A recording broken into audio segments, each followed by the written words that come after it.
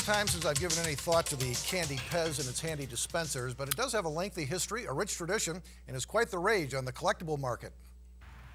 Ah, Craig, how are you? Hey, how you doing, Reid? Good seeing you. Nice to see you. Like a Pez? Great. Okay, there you go. Oh, thank you. Orange. Yeah. How about you? Yeah, what do you got there? Got Lucy.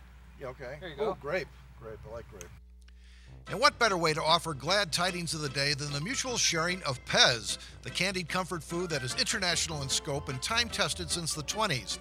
Pez is shaped like a tiny brick, offered in 4 fruit flavors and wrapped in stacks of 12.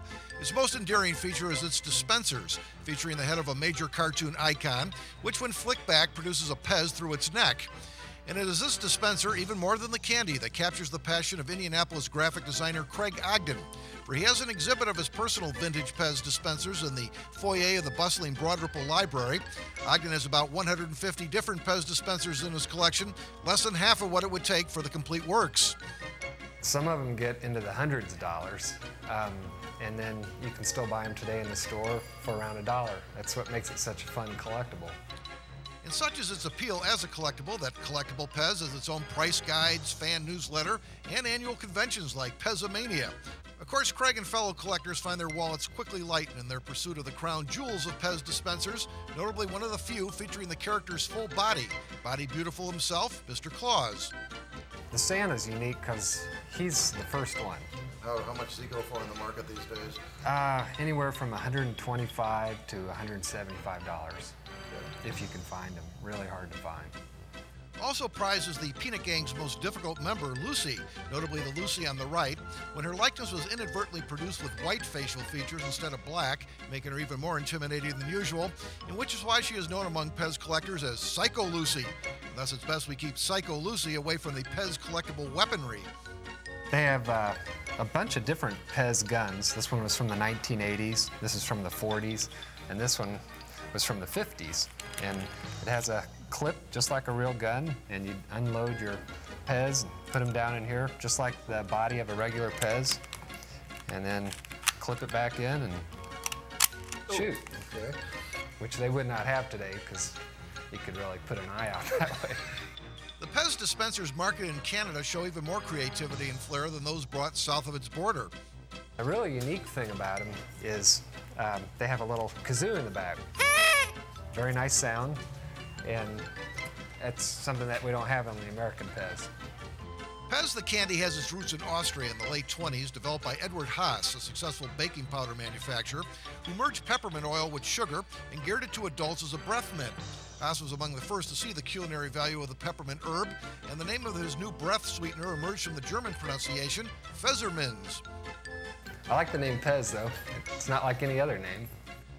The dispensers didn't come about until 1948, strictly functional and resembling a cigarette lighter.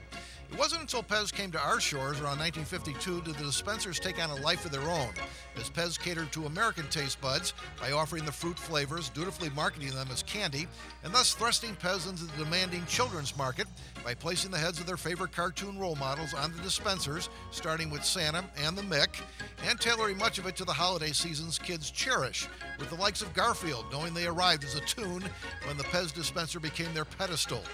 And Hollywood soon turned to Pez as a symbol of the American culture, as is explained to E.T., the visiting extraterrestrial. If you want to know about the American soul, you must know about its Pez.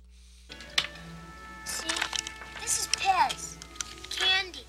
See, you eat it. You put the candy in here, and then when you lift up the head, candy comes out, and you can eat it. You want some? And in the film Stand By Me, Pez is used as a vehicle to ponder deep, universal truths. If I can only have one food for the rest of my life, that's easy. Pez. Cherry-flavored Pez. No question about it. Ironically, Pez no longer makes cherry flavor, replacing it with politically correct strawberry. But the solid Pez flavors hold up very well, with Pez's 23-year-old American plant in Connecticut producing 1 billion Pez pellets a year, feeling no need to advertise or get involved in the collector's mania their dispensers have created. For Pez can stand on its own as something that tastes good, and is no doubt good for you, taking in at least 3 of the major food groups. Sugar and sugar and flavor. And for dedicated collectors like Reid Ogden, offering so much more. It's just from having them as a child. Just brings back memories. I think everybody had a Pez as a kid. The only difference is if you want the same Pez dispenser you had as a kid, you may have to shell out $50 more, but such is the price in the 90s for fond childhood memories of the 50s and beyond.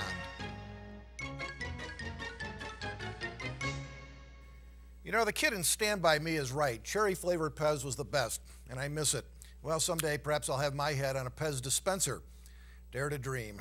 Well, that's the Reid Duffy Chronicles for this edition. Thanks for stopping by. Hope to see you next time. Good night.